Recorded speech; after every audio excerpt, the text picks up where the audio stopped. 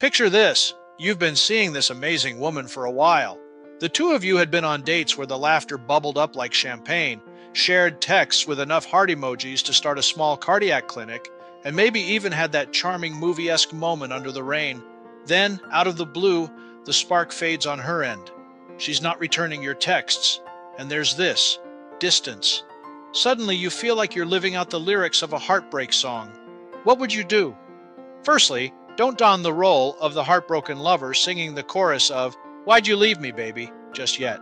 There could be myriad reasons, ranging from personal issues she's dealing with to simply wanting to take things slow. Whatever the case, how you react is crucial. So, here are 7 things every man should consider when she starts to pull away. 1. Stay calm and reflect. Would you run after a cat that scurries away from you? Well, women aren't cats, but the principle still stands. The harder you chase, the faster they might run. Before you engage in a texting frenzy, take a deep breath. Could there be a legitimate reason for her silence? Did you perhaps say something that might have upset her? Reflect on your actions and ensure you're approaching the situation with clarity. 2. Communication is key. After you've taken that essential pause, it's time to communicate, but not bombard. A simple, "Hey, I've noticed you've been distant. Is everything okay?" is far better than sending a barrage of "Why aren't you replying?" It's crucial to remember that while you're a part of her world, you're not the entire universe. She may have her own battles, stresses, or concerns. 3. Respect her space. Imagine, if you will, a garden.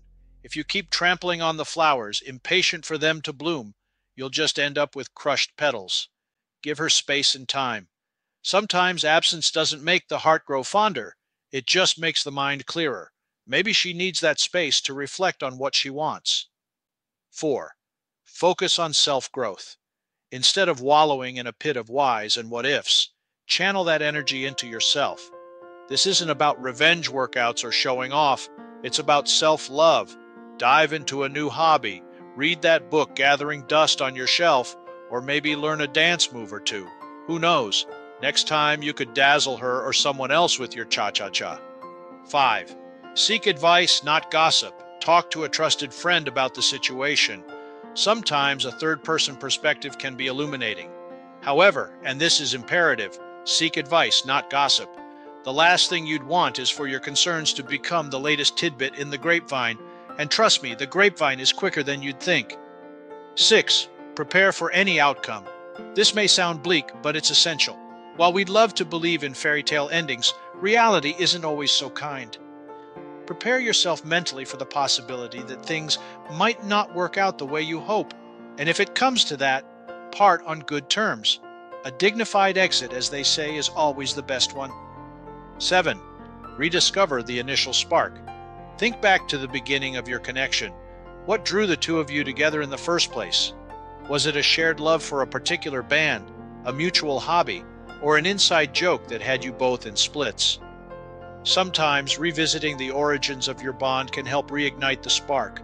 Plan a date reminiscent of one of your firsts, or introduce a shared activity that you both used to love. It can serve as a gentle reminder of the good times and might just be the catalyst to reignite the connection. However, and this is a big however, don't make it seem like a desperate attempt to win her back. Instead, let it be a genuine gesture of remembering and cherishing what you both had. Remember, it's the sentiment, not the scale, that counts. Yes, gentlemen, relationships, whether friendships, courtships, or partnerships, are a two-way street. While it's natural to wonder about a sudden change in dynamics, it's also essential to remember that actions and reactions in relationships aren't tests or trials. They're merely human behaviors, molded by myriad factors, emotions, and experiences. So the next time you find her pulling away, ask yourself, would I want to be chased, questioned, or given some space to breathe? Often the answer lies not in our instincts, but in our empathy. After all, in love and life, it's not about the chase, but the connection. And sometimes giving space can be the strongest connection of all. Dear friends, we thank you for joining us today, and as we bid you farewell, might we ask you 2 quick questions. Did you find this presentation informative and entertaining? Do you enjoy watching videos related to dating, relationships, and personal growth? Great! Just go ahead and smash that subscribe button to get early access to our next video release. You'll be glad you did. We thank you again for joining us today and remind you that you are absolutely fabulous. And yes, you are loved.